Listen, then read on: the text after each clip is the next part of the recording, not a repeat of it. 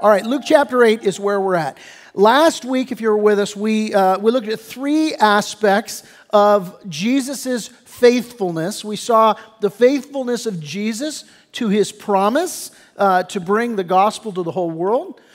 We saw the faithfulness of Jesus to his people. We saw that he brings the gospel to the whole world, to the least and to the last. That he went to the region, the Gadarenes, people that by and large had walked away from God or had sought their own way. He went to the least and to the last in the sense that he went to the demonic, the man who was filled with demonic spirits. Jesus was faithful. And thirdly, we saw the faithfulness of Jesus proclaimed as that demoniac, that man that had those demons cast out. Man, he was just faithful to proclaim Jesus' faithfulness in his life, wanting to follow Jesus, and Jesus exhorting him, go tell all your family, go tell all your friends what I've done for you. And so he was faithful to do that. And so we're going to continue with this theme of faith as we continue now in Luke chapter 8. And today what we're going to be focusing on is our part in the faith process, putting feet on our faith and living out our faith. We're going to look at faith exercised today. We're going to look at faith exampled, and we're going to look at faith exalted. Luke chapter 8, beginning in verse 40, and we read, "So it was when Jesus returned from the region of the Gadarenes," where we saw last week, "that the multitude welcomed him." So he's come back to the area now of Capernaum. A multitude there waiting for him, and they welcomed him. It says, for they were all waiting for him. And behold, there came a man named Jairus, and he was a ruler of the synagogue, and he fell down at Jesus' feet and begged him to come to his house, for he had an only daughter, about 12 years of age, and she was dying. But as Jesus went with this man, the multitudes thronged him, just being pushed in by the multitude. Same word, by the way, used there as when Jesus taught about the parable of the soils, and that the seed is scattered and that the soil of the human heart receives the seed. And Jesus said some soil is filled with thorns and it chokes out the word and the word becomes unfruitful. Same word for the crowded heart, the heart that has both the seed of the word of God and the thorns in it. That same crowding is the same word that's used when it talks about how the multitudes thronged about Jesus.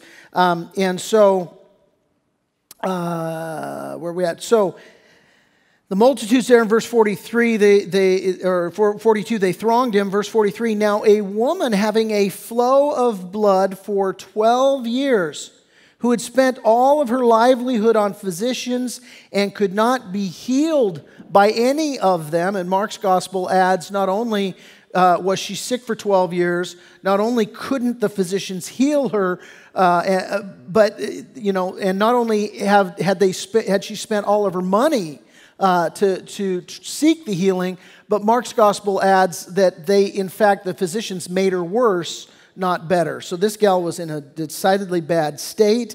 And it says that this woman who couldn't be healed, verse 44, came from behind and touched the border of Jesus' garment, and immediately her flow of blood stopped, miraculously healed. Now we're going to dig into all of this. What you just need to understand here is that this woman came from behind because her condition made her ceremonially unclean, and she was not welcomed to be really interacting with people in public. So just being a part of this crowd was something that she really wasn't supposed to do, according to Levitical law, according to their traditions, that if she touched anybody with having that flow of blood that she'd endured for 12 years, she would make them, just by the physical contact with them, she would make them ceremonially unclean for a week as well. So she really, by all rights, according to their traditions, shouldn't have been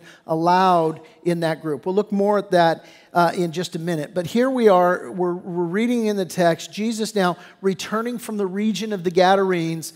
And we find the multitudes. And again, we're looking at faith, and we're looking at faith exercised here. And what do? We find the multitudes waiting for and welcoming him, right there in verse 40. Both those words significant, waiting and welcoming. The word waiting in the Greek, it literally means to watch toward. It means to look for with an expectation. And the welcoming means that when you're watching and waiting and looking for with expectation, when the object of that which you're looking for and welcoming with expectation, welcoming means to receive heartily with joy. And this is where the exercise of our faith begins. This is where it begins, that we are to watch for Jesus. We are to look attentively for the Lord. We are to expect the Lord, and when we see the Lord, we are then to receive him heartily with joy. In several weeks, we'll get to Luke chapter 12, and there we will read this. Jesus said to his disciples, "Let your waist be girded and your lamps burning, and you yourselves be like men who wait for their master when he will return from the wedding, that when he comes and knocks, they may open to him immediately." So you have the waiting, and then you have there the welcoming, the opening to him immediately. And Jesus said, "Blessed are those servants whom the master, when he comes, will find watching. Assuredly, I say to you that he will gird himself and have them sit down to eat, and will come and serve them." And so what we have here is we have this multitude waiting, watching, and welcoming the Lord. And among them, with them, we see the faith exercised, our first point here, faith exercised by a known leader and by a nameless woman. We have a man of power and prestige and prominence of position. We have a woman of pain and poverty and preclusion. She's been precluded from interaction with society. Now, immediately the focus turns to Jairus. Let's look at him. What do we learn about Jairus? We see here that he's a ruler of the synagogue. And understand, by the way, Jairus wasn't just one of many rulers of the synagogue. There were many rulers, but he wasn't just one of the rulers. He was El Jefe. I mean, he was the guy that was in charge of admin, in charge of operations. He supervised the services. He supervised the elders. He coordinated the teachers. And so he was the big man on campus, large and in charge of the whole deal. And as such, clearly Jairus would have known who Jesus was before this incident. Like, he would have heard the reports. He would have seen with his own eyes the miracles that Jesus was performing. And as well, John's Gospel, John chapter 9, verse 22, tells us that at this time that the Sanhedrin had decided that anybody who had anything to do with Jesus was to be excommunicated. So him being the ruler of the synagogue, well, it would seem that he had steered clear of Jesus up until this point. Whether it was his pride or his power or whether it was his position that kept him away, that blinded him to his need for Jesus, whether it was peer pressure that put him in that position, whatever it was, hey, listen, all that's changed. It's all gone by the wayside. None of that matters anymore. Why? Because his little girl is dying. His little girl's dying. Now, I have two little girls. They're grown women. They have children of their own, but I forever see them as my little girls. I got 4 granddaughters. Forever see them as my little girls, you know? And you know, it's a funny thing, you know, as a guy when you get a daughter. Like, you know, you learn stuff. You learn about, you know, a massive amount of hormones. You learn, you're like, you hear yourself saying things like, "Why are you crying?" And, you know, and you know, you've never seen so much laundry in your life, you know. You know, the girl wears 6 outfits before dinner. Like, what's up with that? You know, you find yourself saying things like, "Get off the phone," and "Who's that boy?" And, you know, all of the stuff that little girls, you know, are about. Sugar and spice and everything nice and all of that. My father-in-law used to say that little girls are amazing, and then when they get to be about 12 or 13 years old, they all get brain damage, right? You know? And, but man, you know, for all the stuff that they put you through. My heart hurts for Jairus, you know, because they're always your baby girl. And here now you long for the day when, you know, she wore 6 outfits before dinner. All you know is your world is upside down. You'd trade anything. You'd walk through fire, whatever, man. Just heal my baby girl. This is what he's going through, you know. But listen, what we see here, and it's so amazing, and we really have to take note of it. This is not a distracted, unloving God who doesn't see, doesn't care, doesn't know. This is what we see here. It's the sovereign providence of God at work that has allowed his little girl to have what she's got going on. This is God sovereignly. This is him providentially working. I like what J. Vernon McGee said. He said, providence is when the hand of God is in the glove of human events. And make no mistake about it, what we see here is God's hand in the glove of this event. We're all familiar with Romans 8:28, aren't we, as Christians? We know that all things work together for good to those that love God and are the called according to his purpose, right? So we all comfort ourselves with that. Hey, listen, God's working all things together for good. And sometimes we mistake, you know, we say, oh, all things are good. No, some hideous things happen. All things aren't good. God promises to work them for our good. But we got to keep in mind, 10 verses before Romans 8:28, we read this in Romans 8:18. Paul says, for I consider that the sufferings of this present time are not worthy to be compared with the glory which shall be revealed in us. That informs this whole thing, Romans 8:28. In other words, God's going to be glorified in our lives. He's going to be glorified by what happens in our lives, by what he allows to happen in our life. And listen, God's hand is in the glove of this little girl's illness to reveal his glory.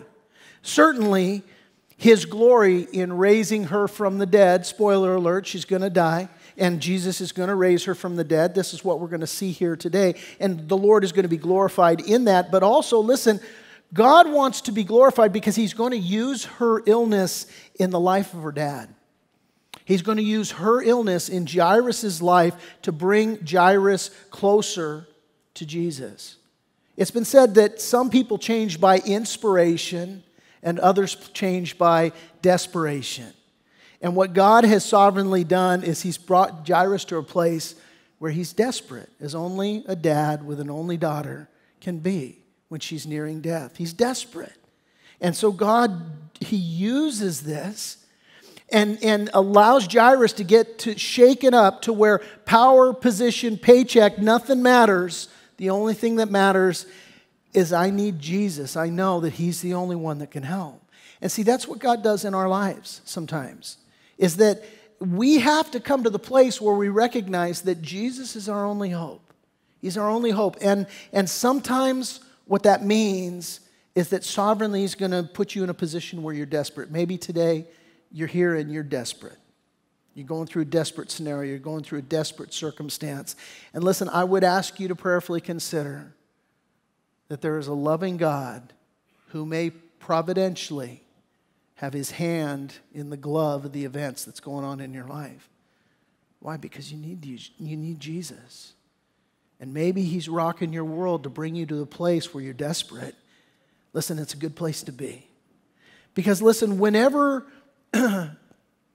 we get to that place, if we turn to Jesus, if we look to Jesus, if we, listen, by faith, what Jairus does here is by faith, he comes to Jesus, and what does he do? He puts it out there by faith, and he says, Jesus, I'm desperate, I need you. Whenever we do that, listen, Jesus goes with us. That's what we see here in our text. What does Jesus do?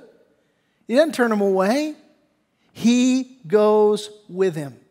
Now hold that thought as the focus now shifts to another person who's exercising their faith. Look at verse 43, back it up a little bit. A woman having a flow of blood for 12 years.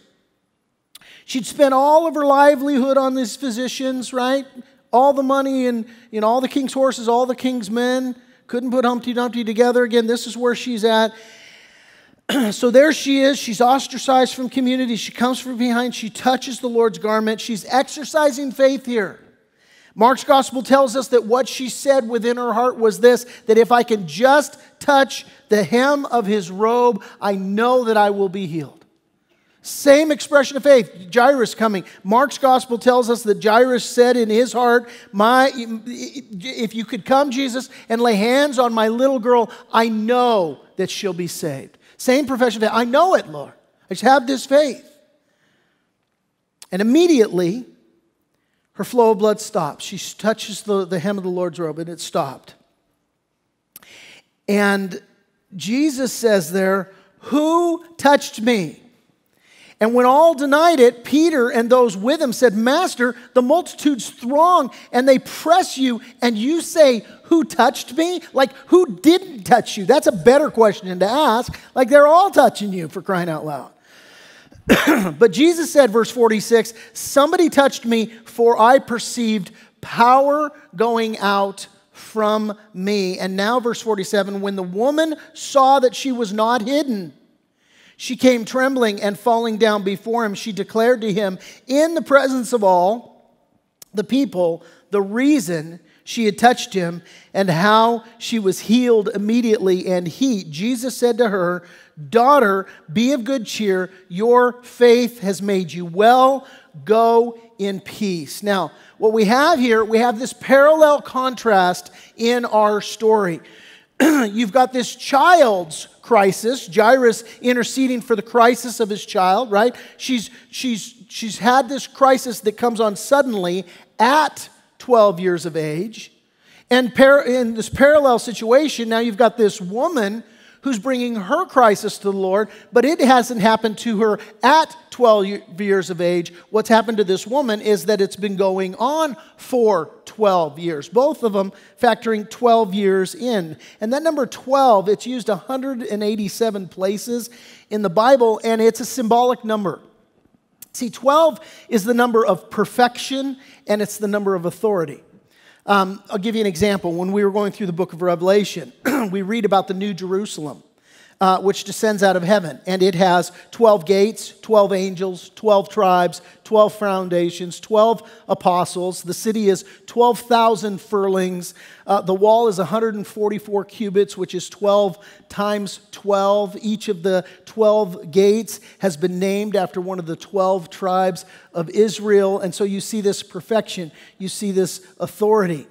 And so the number 12 here, we've got this perfection and authority. And certainly we see the authority of Jesus here in Luke 8. We've been seeing it as we've gone through it. We saw his authority over creation as he calmed the storm heading over to the region of the Gadarenes. We saw his authority over evil and demons as he cast the demons out of the demoniac there in the region of Gadara.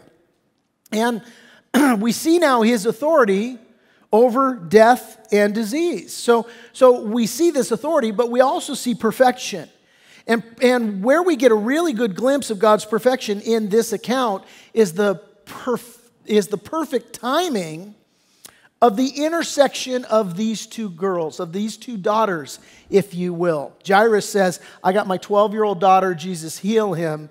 And now you've got this woman with this 12-year-long issue, and Jesus now touches her, she touching him by faith, and Jesus heals her, says to her, daughter, calls her daughter as well, your faith has healed you. And so it's perfect timing of what's going down here. Now, Jairus doesn't see this as perfect timing, I guarantee you that. The text doesn't tell us this, but I can just know. I mean, I get impatient somebody cuts me off and I miss a light, you know. Oh, I could have made the light, but you're taking a nap there, and so now I didn't make that green light. You know, it was probably one of you guys, right? And I was like, ah! But I get that way. But imagine Jairus. Like, he's like, Jesus, my daughter's dying. Like, help right now. And then all of a sudden, this chick shows up and he's like, hey, what are you doing? Like, you've been dealing with this 12 years. You can't put that off for an hour? Like, come on. Right? Now, it doesn't tell us that that's what he's going through. But as a dad whose daughter is dying, I guarantee you that's what's going on.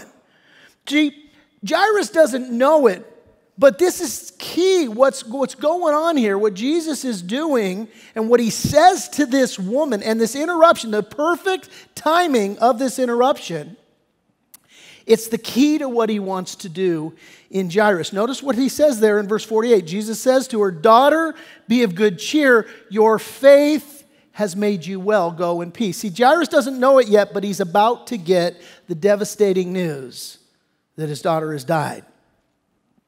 And before he gets that news, Jesus wants him to see the results of faith. So what we have here, secondly, is faith exampled. We have faith exampled. Jesus wanting to make an example of this woman's 12-year-long ordeal for this man with this 12-year-old daughter. And he says, I want you to see the result of what faith does, Jairus. And I want you to see it in the life of this woman. Now, Hebrews chapter 11 is the great chapter on faith in the Bible. For time's sake, I won't have you turn there, but we read in Hebrews chapter 11 several examples of faith. It tells us there that by faith the worlds were framed. It tells us by faith that Abel offered a better sacrifice than Cain. By faith, Enoch was taken away so that he didn't see death. It emphasizes that by faith, Noah was delivered from the flood. It tells us by faith, Abraham obeyed God. It tells us by faith, Sarah bore a child in her old age. It goes on to tell us about the faith of Jacob and Joseph and Moses and on and on and on. And why does the Bible go to such great lengths to emphasize so many examples of faith in His Word? Here's why. God wants to encourage you and me in our faith. He wants to encourage us in our faith. See, Hebrews 11:1 says that faith is the substance of things hoped for. It's the evidence of things not seen. In other words, just as our physical eyesight is the sense that gives us the evidence of the material world around us, faith gives us that spiritual sense of the evidence of the invisible spiritual world that's all around us. It's been said that faith is like a radio. You know, you turn on a radio, and what happens? Music pours out. And the music, it isn't created inside the radio. The radio is just able to pick up on the transmissions that are filling this room. And in fact, those transmissions, the radio picks up on it. They don't originate even in this room. They come from a far greater source outside of this room. And so it's exactly the same way with our faith, that faith doesn't originate within us. It comes from God's Word as we receive His Word, that far greater source, right? The Bible says faith comes by hearing, and hearing by the Word of God, Romans 10:17. And when this happens, the supernatural music pours out of us as the product of faith. And so this is exactly what Jesus is doing here now. This is why He allows this interruption. He brings healing to this woman, and in so doing, He's bringing hope to Jairus through the poured out product of this woman's faith. That's what He wants him to see. And so God is doing this work. Heals the woman, and listen, He wants to bring hope to Jairus. Now, there's a whole other message in these 6 verses that we could dive into. I just want to focus on 2 things as it pertains to the larger lesson of faith. First of all, I want you to notice the contrast between these 2 people. Notice the contrast. You've got Jairus, who is a known leader. We know his name. He's large and in charge. He's a man of power and prestige and position, right? Lots of authority. In contrast, you've got this woman, we don't even know her name. She's a nameless woman. She's a woman of pain, of poverty, and of preclusion, been precluded from everything. We know, I've told you, she's ceremonially unclean because of this issue of blood. According to Levitical law, that means, hey, listen, anybody who comes in contact with her is made ceremonially unclean for a week. So she can't in contact with anybody. That means, listen, she can't go to the temple.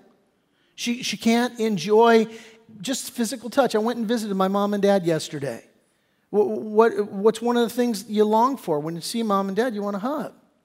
Just hugging my parents. She was precluded of just these basic things. Her kids, if she had any kids, they couldn't hug her. Her husband couldn't come into physical contact with her 12 years. So I mean, she couldn't cook for them. Some ladies are like, praise the Lord. You know, my mom, yesterday, I'm like, Mom, we need to remodel your kitchen. She goes, in my world, a perfect house would have no kitchen, you know. But you know, it's all of these wonderful things that make up just the human experience that this woman has been robbed of.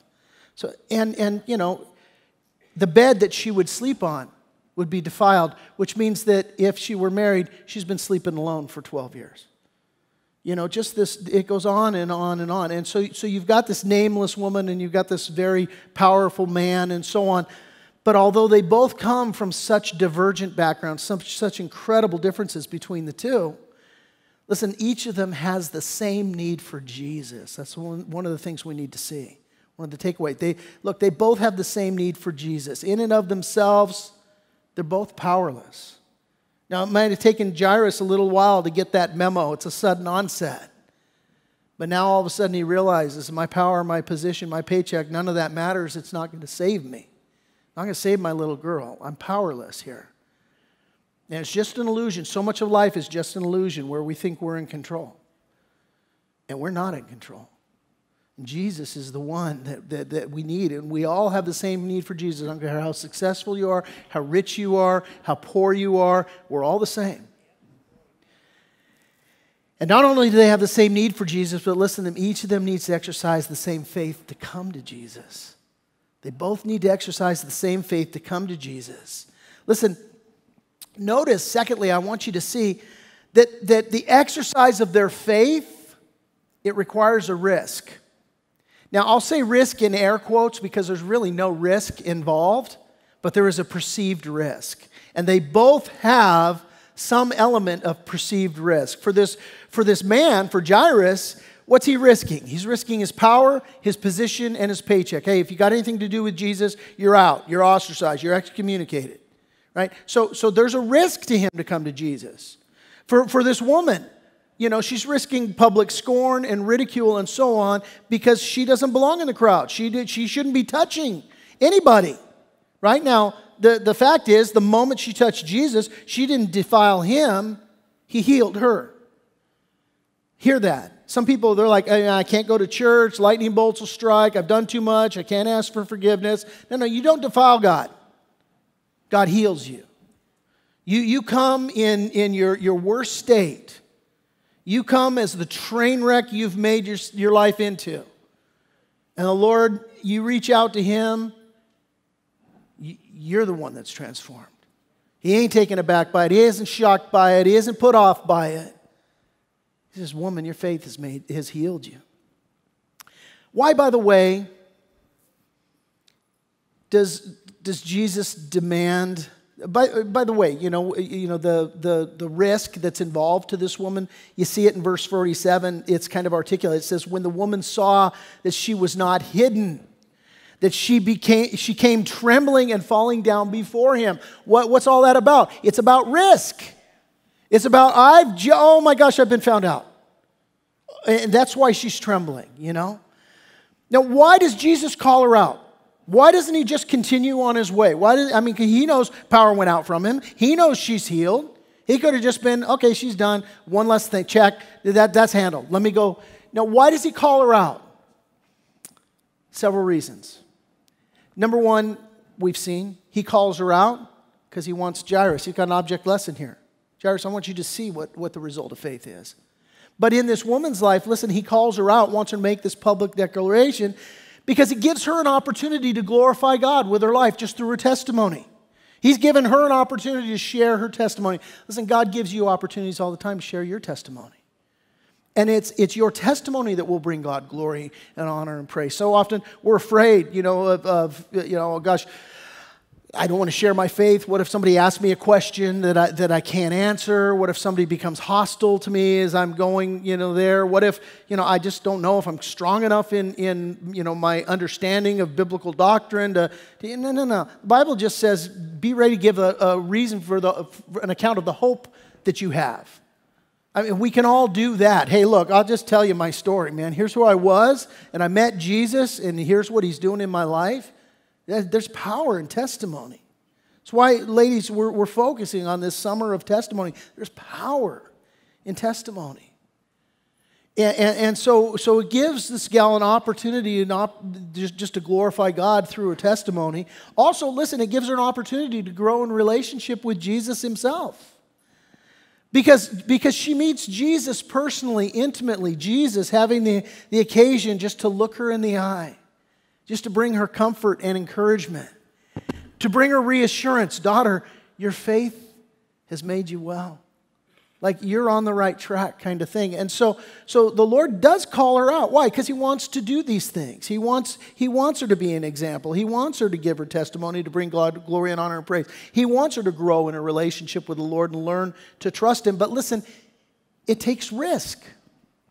It takes risk. And listen, the same way for you, application time, that it will require you, if you're going to exercise your faith, your part in the faith process, if you're going to exercise your faith, it's going to require you to take some risks. Now, truly, there's no risk, but there are perceived risks. Let me give you some examples. You know, the Bible talks about submission. It says, wives are to submit to their own husbands as unto the Lord. It says that we all are in places where we have to submit to those who are in authority over us. Listen, when you exercise submission, it requires faith on your part. There is a risk that's involved when you submit to somebody. Oh my gosh, if I submit to them, then maybe, you know, they're going to want me to do something that I don't want to do. Well, yeah, that's the definition of submission. You know, I mean, I talk submission all the time. Sometimes, you know, I'll talk to couples, either in pre-marriage counseling or in marriage counseling. We get on the issue of submission. It's like, well, listen, I understand submission, but I just disagree with him on this point. Well, that's submission. Otherwise, you're just doing what you want to do, you know? And so there's an element of risk where it comes to submission. There's an element of risk when the Bible says that we are to love one another as God in Christ Jesus has loved us. You know, the word's agape, unconditional love. Doesn't matter how they're treating you, you're supposed to love them not as they deserve, but as God wants you to love them. You have to make an act of the will and choose to love them. Well, that takes risk. Because what if you know they continue to act in an unloving way? Well, they might. But it's not. What if the conditions don't change? They might not change. But we're called to love in that way. It requires risk on our part. We have to trust in the Lord that He's going to use those things. When God wants us to worship Him in the giving of our finances. The Bible could not be more clear. The Bible says that God loves a cheerful giver. We're to worship Him in our giving. The way He set up the local church, it works by us giving of what He's given to us to see that the work of God is done. Now, God ain't broke. He don't need your money. If you don't want to give it, He says keep it. You know, I don't need your money, God would say. But here's the thing. He wants us to give to His work. That's the way He set it up. And it takes a risk on our part because what we struggle with is we go, oh, well, wait a minute. What if I don't have enough? And what God wants us to learn is, look, I'm going to take care of all of your needs. I'm going to provide for you. And sadly, it's true that for Christians, one of the last areas that really God gets surrendered from us is our finances. I know I had to deal with that. I grew up in a family, we lived in La Jolla, and my folks had money. And then we went through a season where we didn't have money. And it was a long season, and the formative years of my childhood were my parents not having money.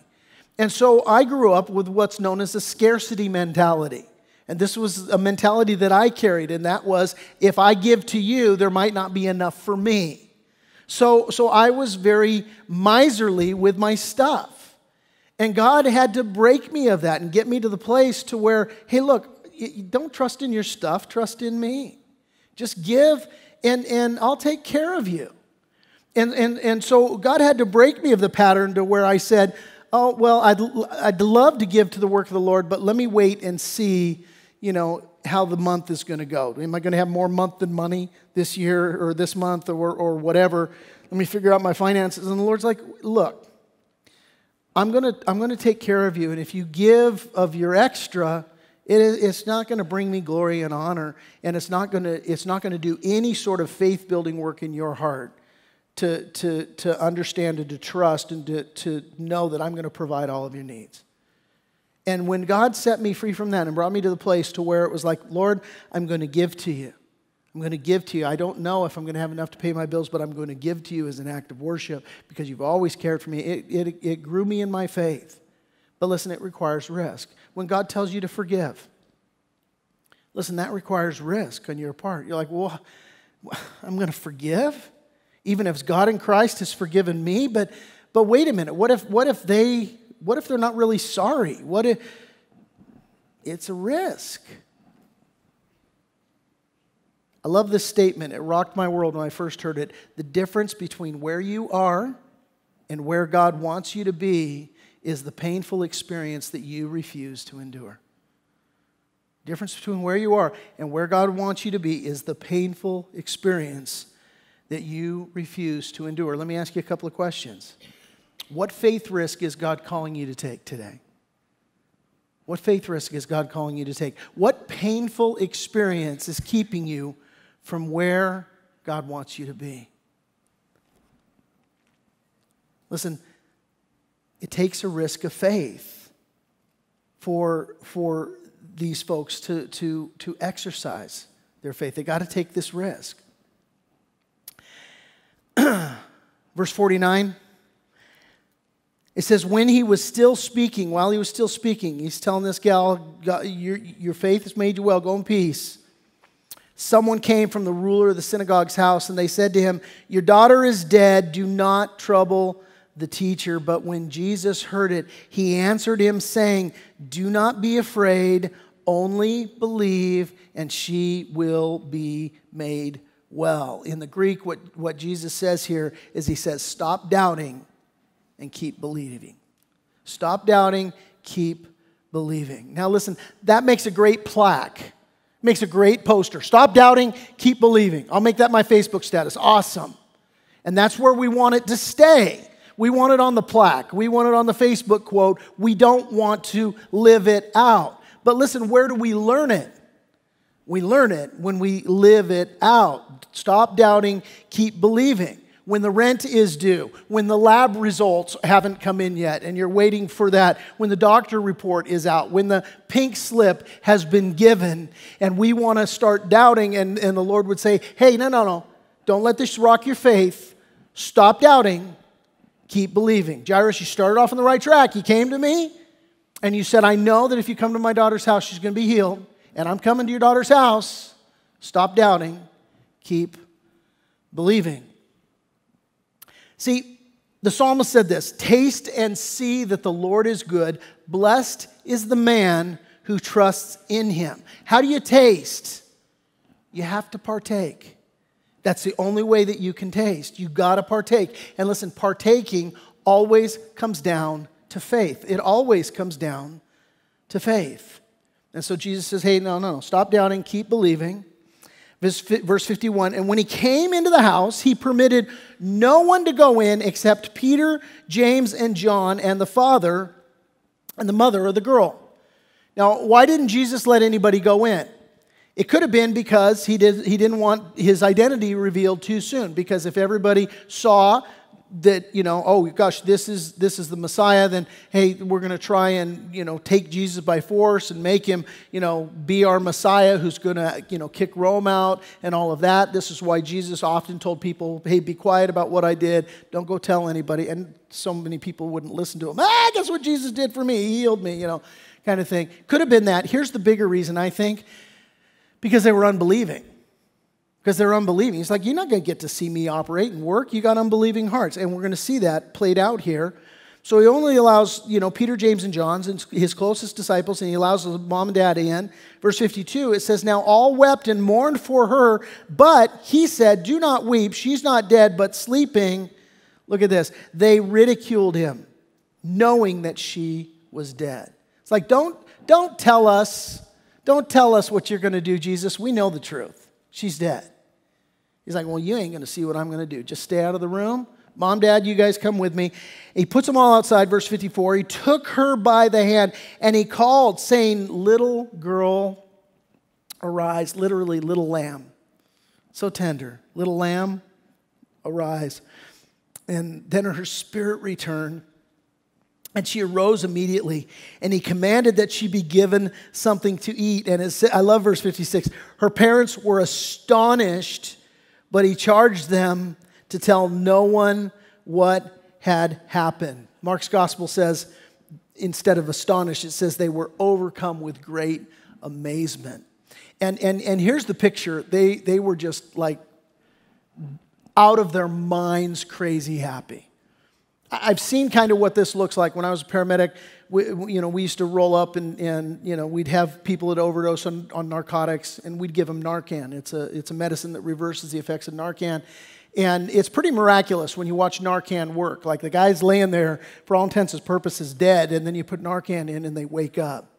And we had one day, we rolled up to this guy's house. He's in Paris. He's a young kid, and he's got like 15 family members, and they are collectively losing their minds.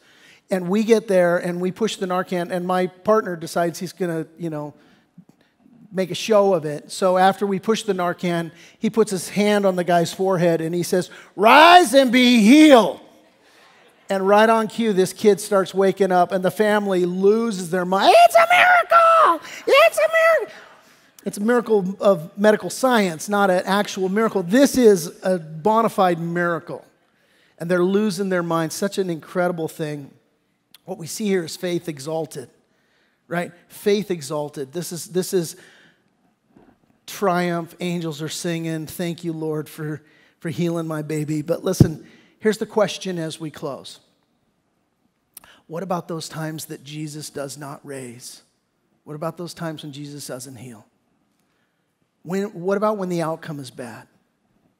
What about when the cancer isn't healed? What about when it's terminal? What about when tragedy strikes? And I would answer that question this way. What if Jairus knew ahead of time what Jesus was going to do? I think that would change maybe what was going on in his life. I mean, he comes to the Lord begging him to heal his daughter and all. And that's an awesome thing. Text doesn't say it, and it's taken liberties with the text, but we can, make a guess that he was getting a little uptight when Jesus was delayed. But what if Jairus knew? Hey, you know what? It's all cool, man. Jesus is going to heal. He's going to heal her. He's going to deliver her. See, it would have changed the equation completely. What if we knew a week in advance? What if he knew years in advance? Listen, here's why I ask that question. As Christians, we do know. See, listen, if you have been saved by the Lord, not only does he promise you that you're cleansed of your sins and forgiven and going to be cleansed from all unrighteousness, and that he's going to do a sanctifying, or not only a saving work, but a sanctifying work. He's going to make you more and more like Christ. But there's also a future work. There's a work of glorification that's going to happen in your life, to where when we go to heaven, we're going to receive a new body and we're going to have eternal life with the Lord. See, Paul told the Corinthians this. He said, behold, I tell you a mystery. We shall not all sleep, but we shall all be changed in a moment, in the twinkling of an eye, at the last trumpet. For the trumpet will sound, and the dead will be raised incorruptible, and we shall be changed. For this corruptible must put on incorruption, this mortal must put on immortality. And so when this corruptible has put on incorruption, and this mortal has put on immortality, then shall be brought to pass the saying that is written, death is swallowed up in victory. O death, where is your sting? O Hades, where is your victory? What Paul's saying is this: listen, you're going to be resurrected. You're going to be changed, and the wonder of knowing Jesus as Lord and Savior is that you have a future and a hope, and you have life after the grave. See, listen, Job said this. He said, for I know that my Redeemer lives, and he shall stand at last on the earth, and after my skin is destroyed, This I know, that in my flesh I shall see God. See, Job touches on something critically important here. Look, you're going to die. We all will. This girl, miraculously raised from the dead. Thank you, Jesus. But you know, she'd ultimately die. Everybody that Jesus heals, everybody that he saves, ultimately, the Bible says it's appointed unto man once to die and then to face judgment. And so you're like, bummer, Ted, gee whiz. Such a great message, and you got to bum me out. No, this is hope.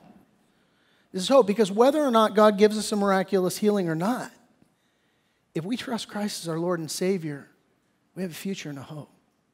There's life beyond the grave. You will live for eternity. The question, my friends, is where are you going to live for eternity? Where are you going to live eternally? We confess Jesus as the Lord and Savior. Hey, he gives us life today, and he gives us life everlasting in the world to come.